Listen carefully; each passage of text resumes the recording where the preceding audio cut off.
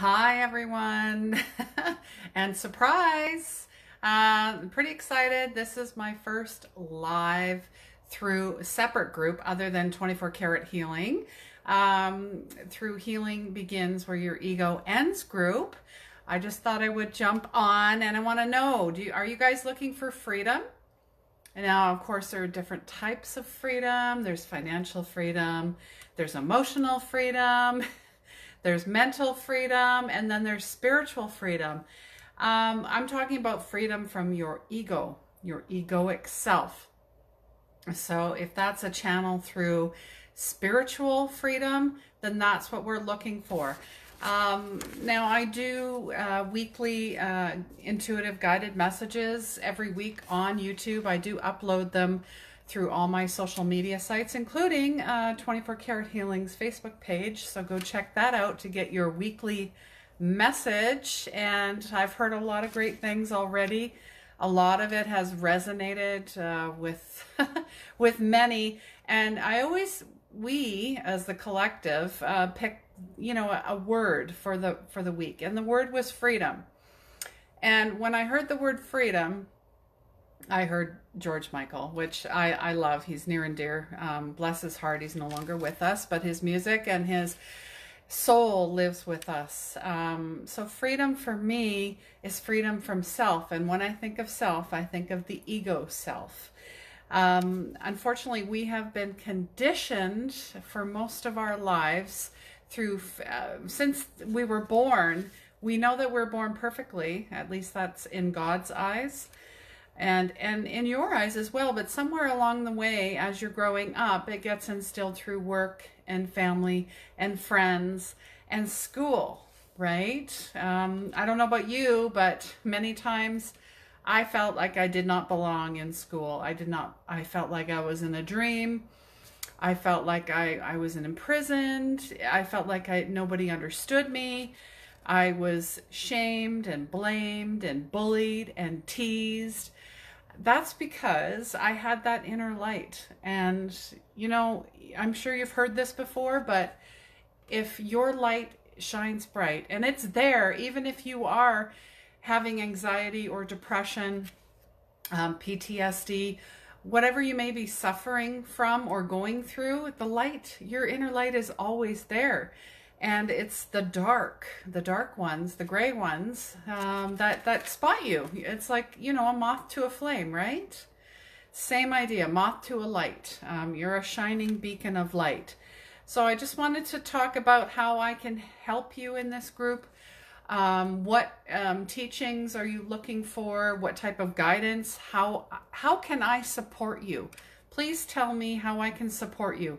Because I know my journey, it's not, as we talked, healing and journey, not linear. It's, you got peaks and valleys, and, really the ego wants you to suffer. The ego wants to keep you comfortable, and which is the outside world, materialism, other people's opinions. You should be doing this, you should be doing that. There's seems to be a lot of unworthiness going around as well, and I'm all about energy. In fact, I thrive off of it. Being an empath, I don't know if any of you are. If you're an empath, let me know. Just give me a hand up, a heart, a smile. Let me know below. Just being, in big crowds, being around negativity, and that includes family and friends, loud, a lot of, if there's a lot of noise, fighting, any type of stressful situations, scary movies that are intense, that causes a lot of anxiety, and anxiety is a big one. And, when we talk about freedom, I want to talk about detachment. I've seen that a lot. Oh, detach yourself. Oh, just leave the situation. Just ignore it and just avoid. See, that word, avoid. That's your ego, okay? Non-attachment is what you want to practice. And the term and the, I Googled non-attachment, and it says It's freedom from things. It is self-realization of the truth, of reality, that your consciousness, cannot be affected by anything or anyone. It is only the egoic mind that makes you believe otherwise. See where the ego's attached? Wants to be attached to that non-attachment. Now, detachment means to distance yourself from the world out of total disinterest.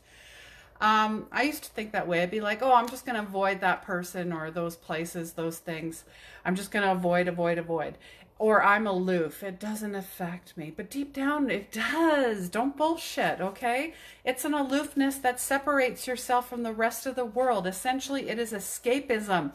So detachment is escapism, which is a form of suffering. So do we want to suffer anymore? Remaining attached means you're not actually dealing and living in that energy. You are the energy. You set the tone. You set the pace. You decide here and here how you're going to be the observer and not react. And if you're finding things are triggering, there's still work to be done. And there's still work for me to be done. Gosh, especially being, in the social media realm, there's so many things. And the more you talk about this stuff, spirituality especially, or even if you mention the word God, and people are like, oh, here come the labels, Bible thumper, whatever term you want, or she's lost her mind. You're not crazy. You're rising. You're ascending. You're not detaching. You have that non-attachment from the ego. See, I wanted to say it, but no. So non-attachment is essentially a practice of presence and mindfulness. It is not allowing our sense of well-being, us, to rely upon anything other than your own presence of awareness. Ooh, that's why I love meditation. Even, if you can find some other ways like hypnotherapy, tapping, whatever resonates with you to slow this down. It's almost like watching something in slow motion instead of seeing everything rapid. Oh, I gotta react. I gotta do something. That's your ego. It's like, okay, let's go. Monkey mind. Let's go. Get anxious. Get whatever it is.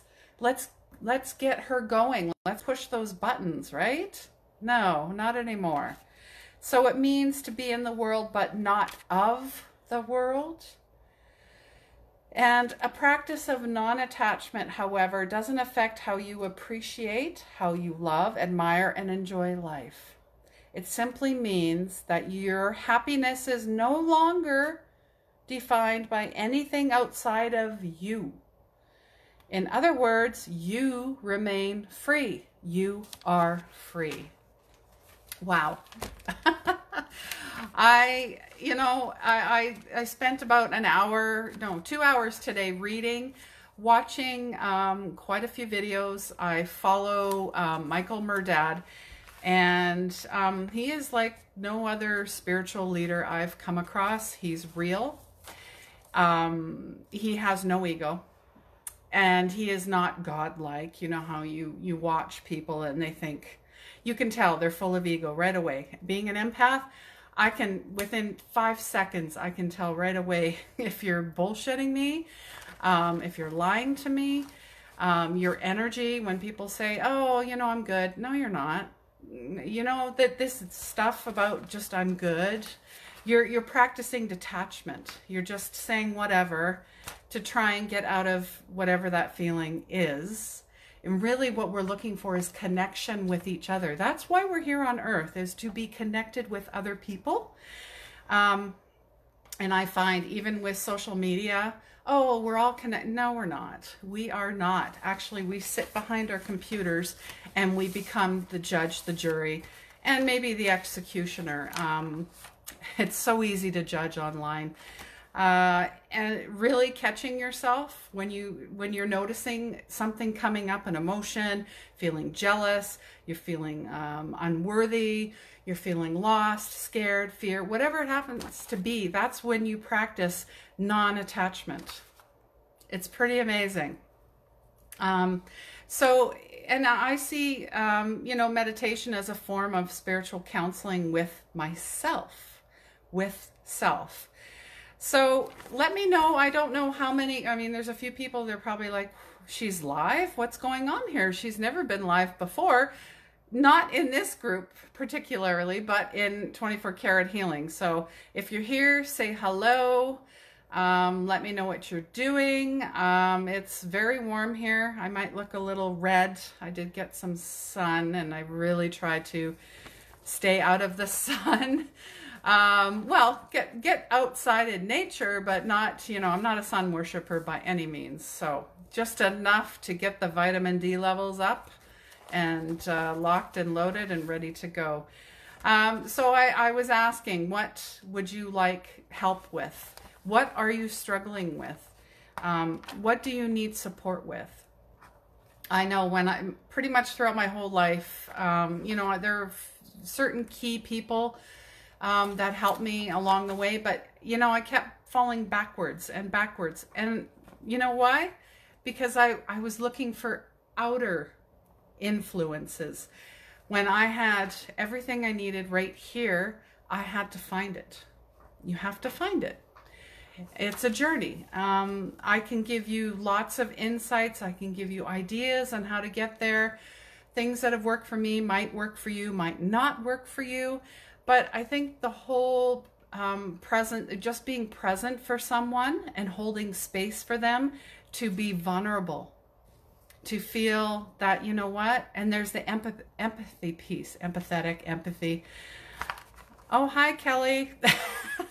You're watching while Dad gives kids a bath. Good for you, Kelly. Way to go. That's awesome. Nice. Thanks for joining me. I appreciate it. You might have to go back and rewatch because we're talking about detachment versus non-attachment equals freedom.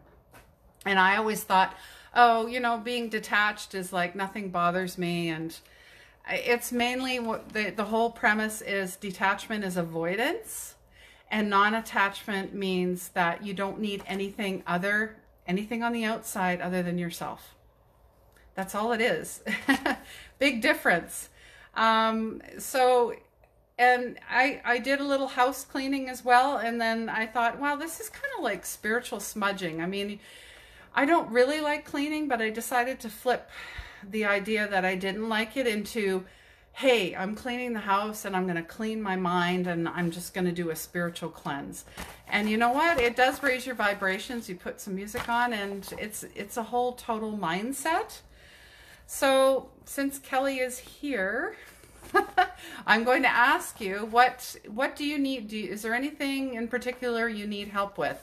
I think maybe some people are confused what the ego actually is. And it's bigger than it actually is. It's not. So I'm asking what you need help with, how I can support you, because I want to be that person that I needed a year and a half ago, or for pretty much, I'd say 44 years of my life. I want to be, the confidant. I want to be someone you can depend on, rely on, can know, like, and trust. That's at the end of the day, there seems to be no trust anymore left. There's always, oh, what's their hidden agenda?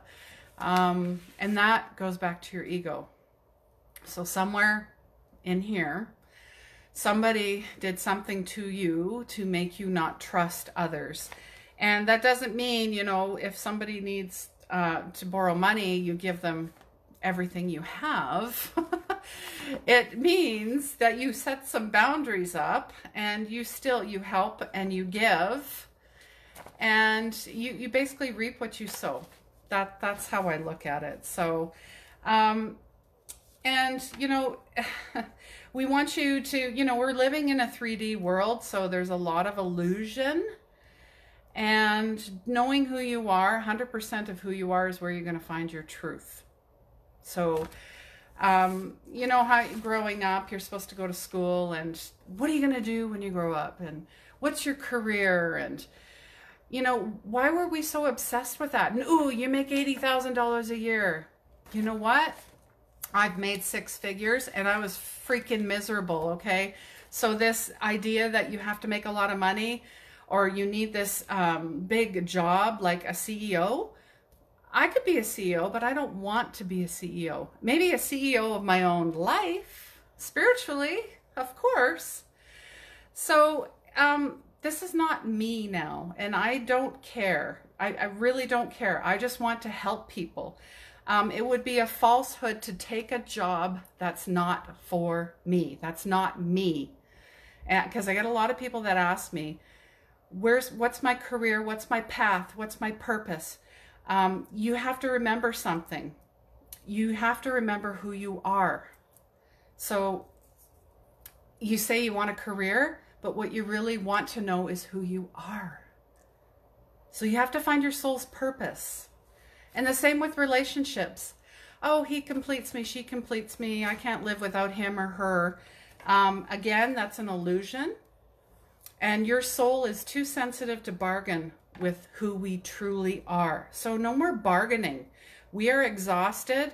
Part of us is praying for death, in a sense, so we can rest for a while, because you're not honoring yourself, and it takes a toll on your soul. Another soul-sucking job, another soul-sucking relationship that doesn't serve you, okay? You're bargaining yourself away. No more.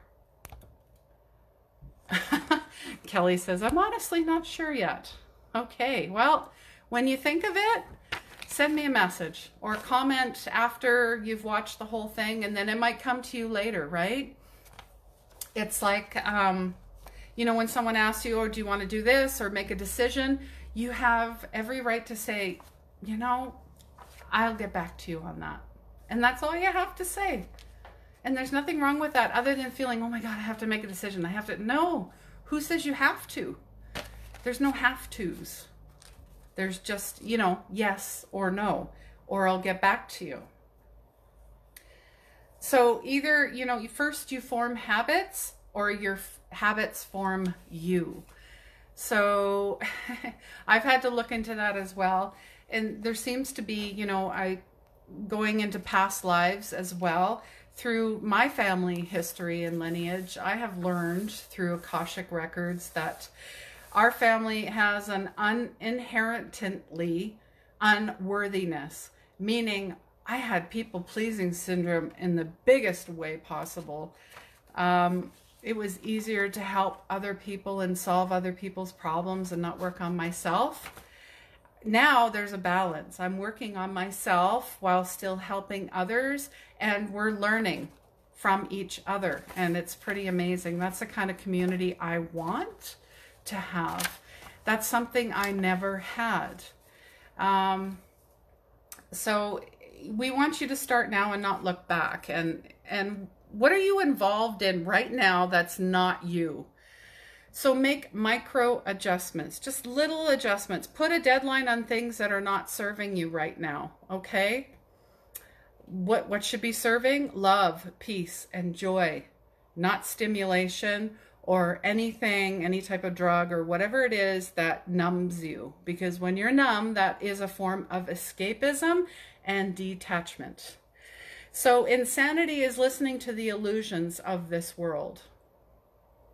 Insanity is listening to the illusions of this world.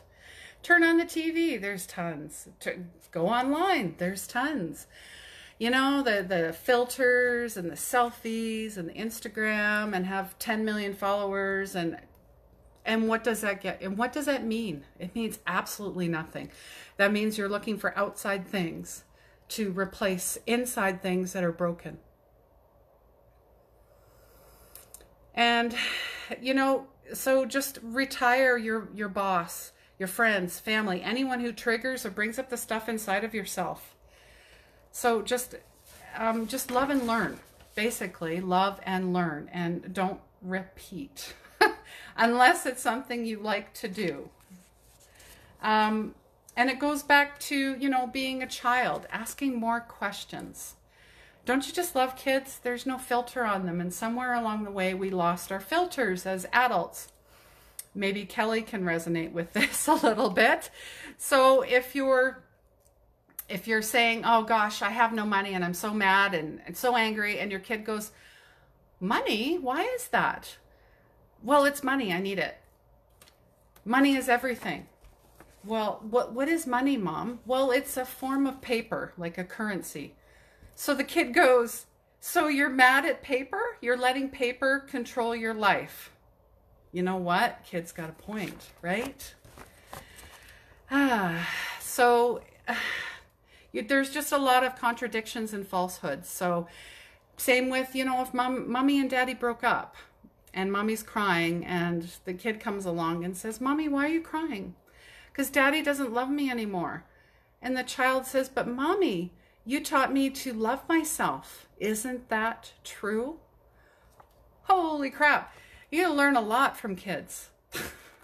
Really, truly, more than anything. So learn to see through the hypocrisies. That's, things just don't have importance anymore. So that's why we're talking about non-attachment versus detachment. Be more childlike. Ask questions. Why is that? Why do you feel that way? Just, you know, start a conversation with someone.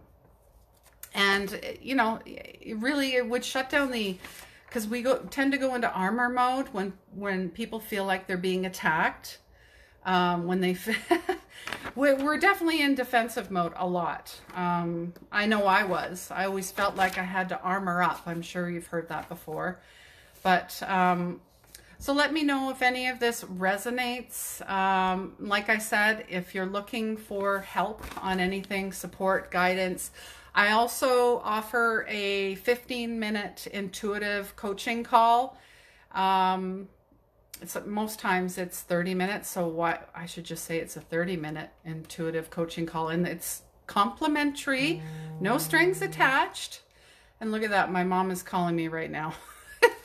Anyways, talk about mom long enough, she calls, right? So I offer that. Comment below if you'd like a link to book a call. I'd love to help. I also do distance Reiki healing every Sunday at 8 p.m. Mountain Standard Time, because I'm in Edmonton. So we're all over the world, right? And other than that, just let me know. So basically, we want you to go vertical.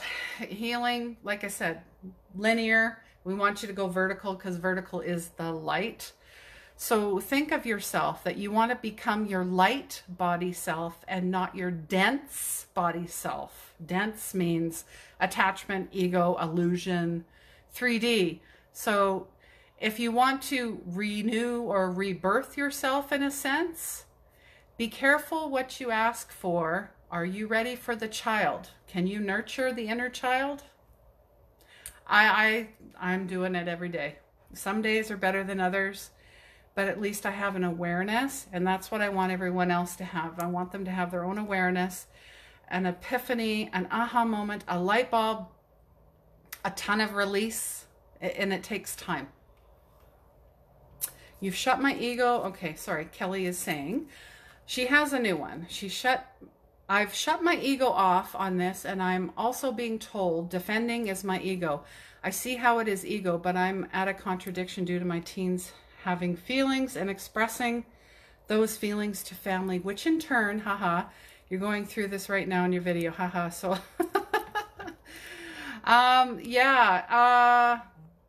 you're having contradictions due to your teen having feelings. Yeah, and that's the other thing, you know, teenagers, they're going through a lot as well. Because they're growing, they're kind of in between the adulthood and the childhood. So yeah, and then you got hormones involved there as well. So there definitely is no filter. If they feel, I know for myself growing up, if I felt like I wasn't understood, that there was no empathy in the home, if there was no connection, I didn't feel like what I said mattered, then I would shut down. And then I would find other ways to release that. And unfortunately, it was alcohol. There was, you know, lots of boys, and I found external things to fill up stuff that was missing. So just try and be there. And with teenagers, especially with my boys, they're grown up now, but I always say, if it's not illegal, they didn't do anything illegal, they're not hurt, they're not bleeding, what's the worst thing that could happen? A lot of times you have to let it go. Just let it go. Unless you notice that they're really suffering, then of course try and build that bridge with them and try to have a connection, I guess, is the biggest thing. So so I hope that helped. Now I'm gonna finish reading. Kelly continues, every single time I don't feel the accusations are real, but damn it, here comes my ego to defend it because I don't feel those accusations are true. So here comes ego and believing what she feels, she thinks is, yeah, I get that. You know what? Honestly, I feel like it's for me, what I feel off of that is they're not feeling validated. They're not feeling like they have a voice. They are feeling hurt. There's a lot of hurt there. So we got to find out where this hurt is coming from. That there's some type of injustice. I know a lot of times I felt injustice, and boy, I would just maybe that's why I've got this tattoo. It's my spiritual warrior. Like, I literally put on the helmet, got the sword, got the, you know, I'm ready to fight. Everywhere I went, I was in a fight. And now this is, I'm not fighting anymore. I'm just being. What a difference. I mean, if you had seen me, I'd say 6 years ago, night and day. I had the biggest chip on my shoulder. I carried the world on the back, you know, because you get a lot of stress here as well. It carries. And once I let go and open up spiritually, holy crap. It was like my body, every cell in my body was this tight. So when I released and let go and started healing, that's where I had all my medical issues, because my body just said, okay, finally I can breathe, I can relax. Guess what? Guess all this shit that you're holding on to, guess what? It's coming out in, you know, I had the fibroids, I had that surgery, I had a blood clot, and here I am. I'm still here. So there's a reason for everything. I honestly believe. And honestly, I believe I'm here. You have a purpose. I have a purpose. And I just want, you know, there's a saying, the cave you fear to enter holds the treasure you seek. Isn't that amazing? It's kind of like that Star Wars. I don't know if anybody watched Star Wars, but growing up I did. I was a big Star Wars fan. When Luke goes into the cave with Yoda says you must go in there, but you won't need your lightsaber. There was nothing in there. The only thing that was in there was fear. And it came out through, you know, him seeing Darth Vader, even though Darth Vader wasn't there. So anyways, so if you own the fear, you find the cave, you write a new ending for yourself, for the people you're meant to serve and support, and for your culture. So choose courage. This is from Brené Brown as well. Choose courage over comfort. Choose whole hearts over armor. Remember we were talking about armor? Whole hearts. And choose the great adventure of being brave and afraid at the exact same time. Love it. Anyways, you know what?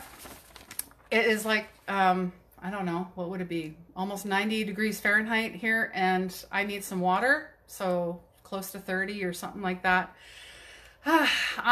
This is amazing. Thank you, Kelly, for joining me. And for anyone else who does, just comment replay, share this out with your friends, your family, maybe even people you're not really sure about that might benefit from this.